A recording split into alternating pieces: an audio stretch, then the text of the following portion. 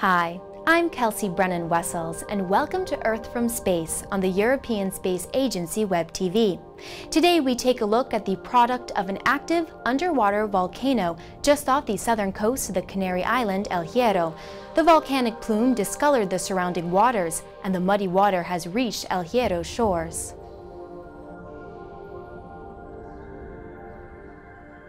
Residents on the island are feeling the frequent tremors occurring several times a day and have reported seeing dead fish floating in the water.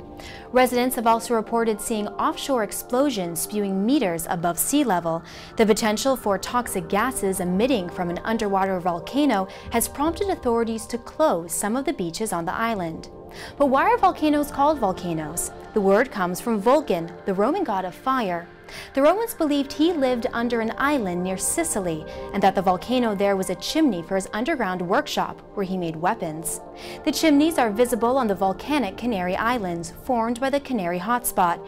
The archipelago consists of 7 main islands, some of which are visible here, and several smaller islands. This image was acquired on November 9th by ESA's Earth-observing satellite Envisat.